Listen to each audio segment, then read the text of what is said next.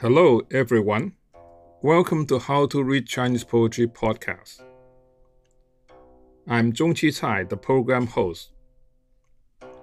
In this podcast program, my colleagues and I aim to introduce cutting-edge scholarship on Chinese poetry to a broad general audience.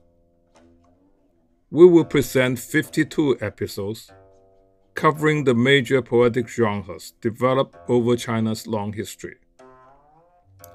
Each episode features close reading of one or more of the best-known Chinese poems, with an aim to illuminate their literary greatness and cultural significance.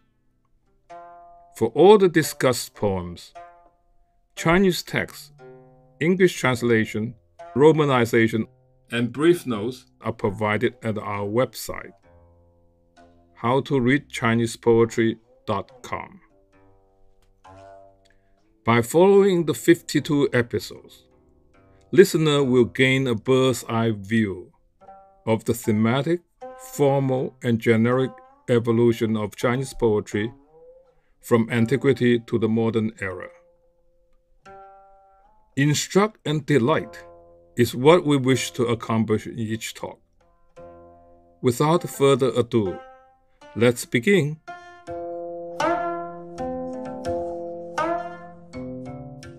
Today, Professor Nienhauser will present his last episode. Let us welcome Professor Nienhauser.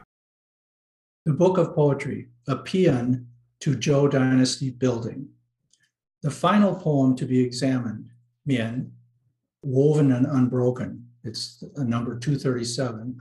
So it's one of the Odes in the Daya, our Greater Odes section, depicts the founding of the Zhou Dynasty, particularly the exploits of the grandfather of the first ruler, a man known to us as Gu Gong Danfu, a name that could be translated as the ancient Duke Danfu.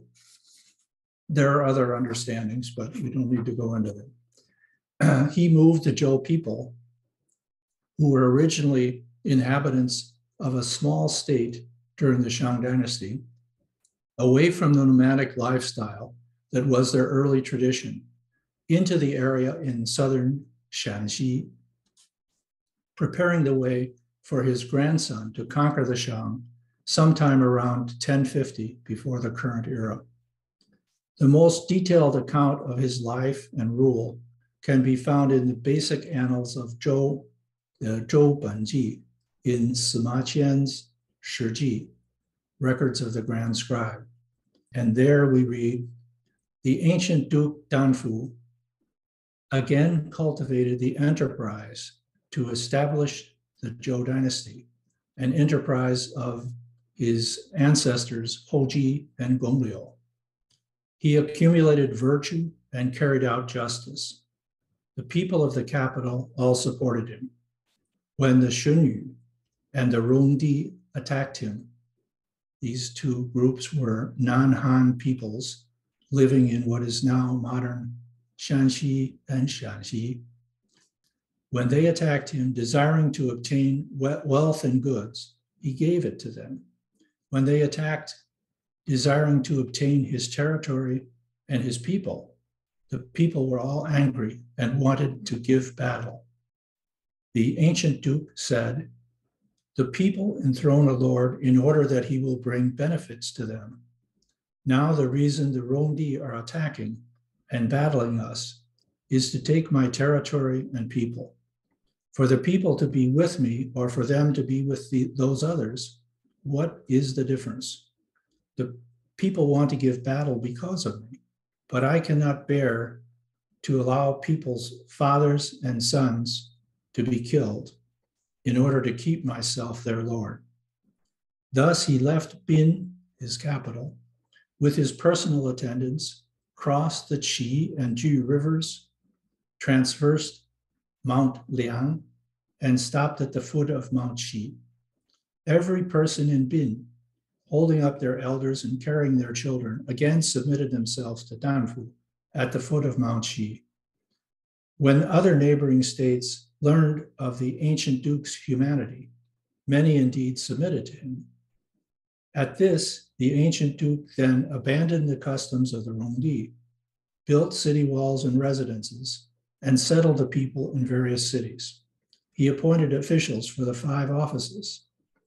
The people put all this to song and music to praise his virtue. So that's the Shiji text. The song they sang is this number 237, Mian, woven and unbroken. The poem is a long poem. It's primarily fu, or exposition. So that is to say, narrative sort. But it begins with a comparison.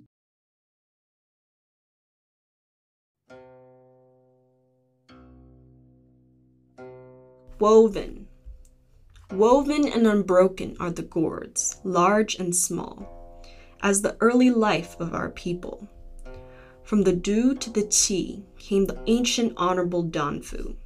He dug shelters, he dug caves. They still did not have houses and homes. The ancient honorable Danfu on the next morning drove his horses. Leading them west along the banks of the river, he reached the foot of Mount Qi. Then with the woman Jiang, he came himself to look for places to dwell. The plain of Zhou was so fertile, even bitter celery was like honey. Then he began, then he divined, then he notched our tortoises. They read stay, they read it's time. So he built homes there. And so he was content, and so he stayed. And so he created a left, and so he made a right. And so he set boundaries, and so he made territories. And so he dredged gullies, and so ordered the fields. From the west to the east, everywhere he then took charge of affairs. Then he summoned a master of construction. Then he summoned a master of labor, so that they could erect houses and homes. Their plume lines ruled straight. They lashed together planks as earthen molds to build an ancestral temple, reverent and respectful, carrying the earth in crowds and multitudes, throwing it into molds with clamors and shouts, raising walls with a pounding beat, smoothing them with a scraping sound. 100 walls rose up together. The beating of the work drums could not keep up. So he created the outer gates soaring the gates so high. So he erected the palace gate so grand. So he erected a great earthen shrine whereby to parade the wrong captives. Though over time he could not stop the enemy's wrath, still they did no harm to our reputation. He thinned the oaks, he cleared the roads. He frightened away the Kun barbarians. Ah, how they panted in exhaustion. To cause the Yu and the Roi to pledge peace, King Wen quickened their yielding natures. I say he brought those estranged to follow him. I say he drew those from front and back to him. I say he caused those with petitions to rush to him. I say he brought his defamers to his defense.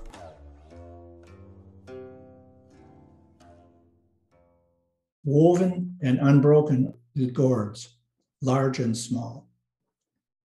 Like the early life of our people, from the Du to the Qi rivers, came the ancient Duke Danfu.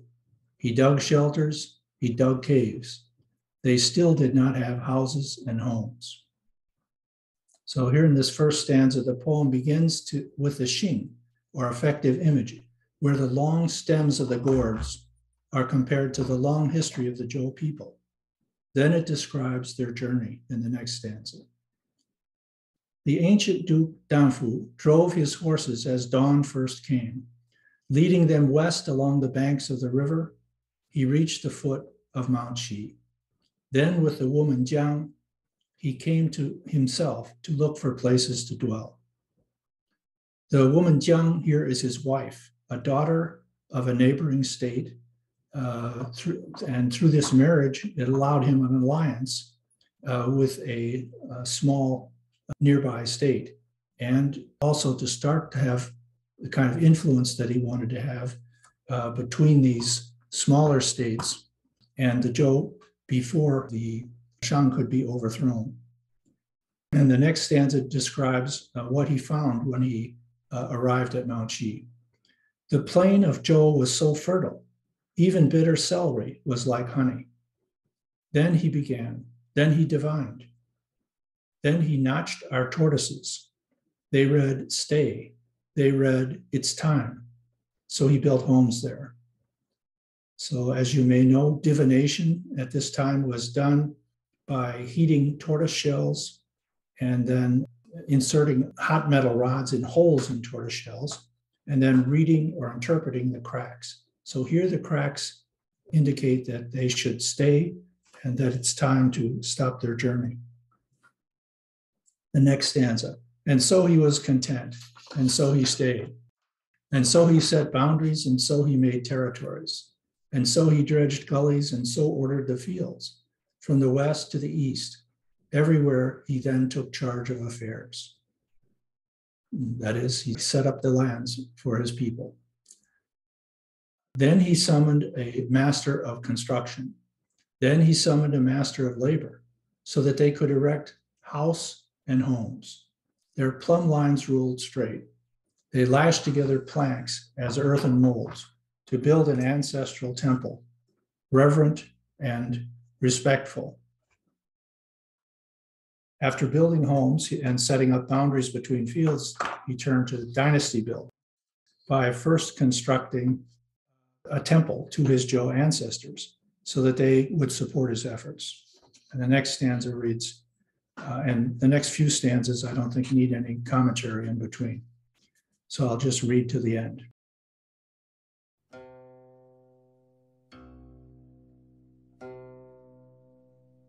Carrying the earth in crowds and multitudes, throwing it into molds with clamors and shouts, raising walls with a pounding beat, smoothing them with a scraping sound. 100 walls rose up together. The beating of the work drums could not keep up. So he created the outer gate, soaring the outer gate so high. So he erected the palace gate so grand. So he erected a great earthen shrine, whereby to parade the Rune captives. Though over time he could not stop the enemy's wrath, still they did no harm to our reputation. He thinned the oaks, he cleared the roads, he frightened away the Kun barbarians. Ah, how they panted in exhaustion.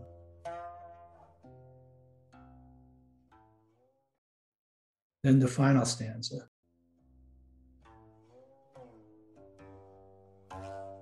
To cause the Yu and the Rei to pledge peace, or maybe to cause Yu and Rei, the states of Yu and Rei. King Wen quickened their yielding natures. I say he brought those estranged to follow him. I say he drew those from the front and back to him. I say he caused those with petitions to rush to him. I say he brought his defamers to his defense.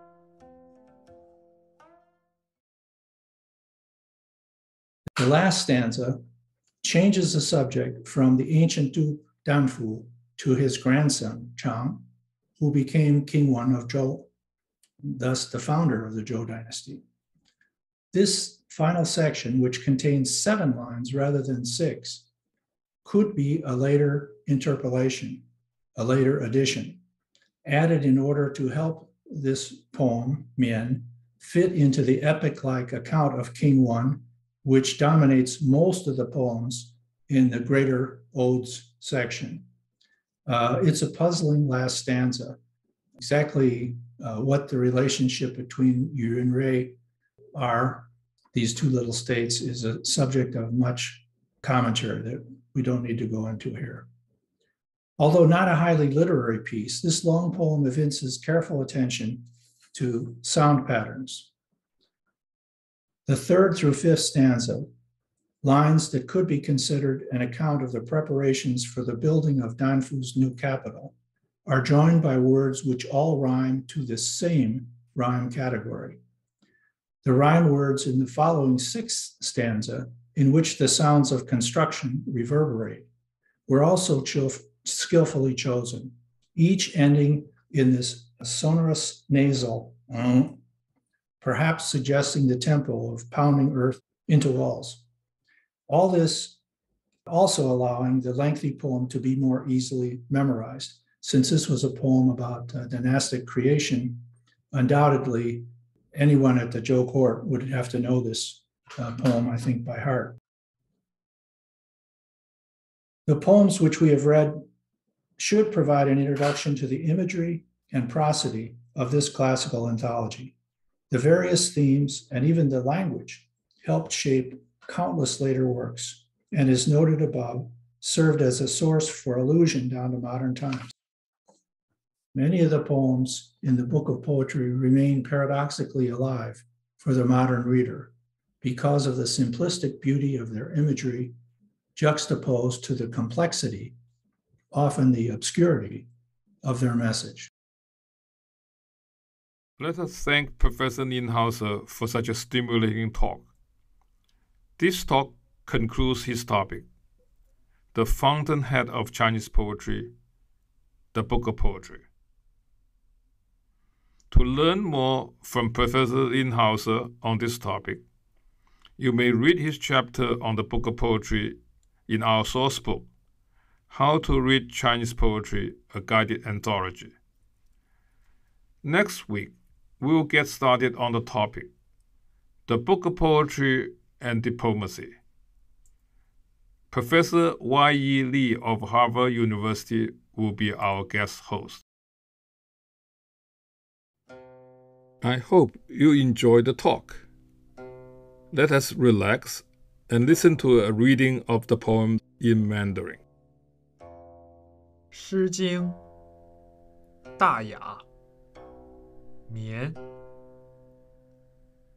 绵绵瓜瓞民之初生自土卒期古公胆府陶赋陶学未有家室古公胆府来朝走马率西水浒至于其下原及江女欲来续语周原武武锦图如仪原始元谋元气我归曰止曰时注释于兹乃谓乃止乃左乃右乃将乃李乃宣乃母自西卒东周原执事乃招司空乃招司徒必立世家其绳则直缩板以载作庙意义纠之仍仍夺之轰轰筑之登登薛楼平平白堵皆兴高谷福盛乃立高门高门有抗乃立应门应门锵锵乃立种社容丑忧形四不舔绝韵亦不损绝问坐欲拔矣行道对矣坤仪退矣为其会矣于睿至绝成文王贵绝生欲曰有叔父欲曰有先后欲曰有奔奏欲曰有御武